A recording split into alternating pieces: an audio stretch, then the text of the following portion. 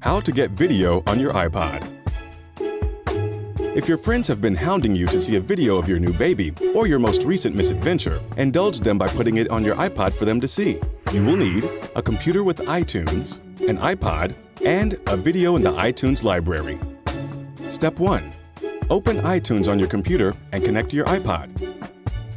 Step 2. Select your iPod from the left-hand column of iTunes under the heading Devices. Step 3. Select the Summary tab on the main iTunes window. Step 4. Check the box under Options that says Manually Manage Music and Videos and click Apply.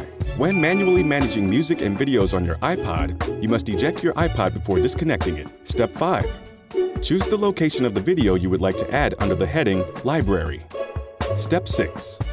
Select the video you want to add and drag it to the iPod icon under Devices on the left-hand side of iTunes. Step 7. Disconnect your iPod and start showing off your technical genius.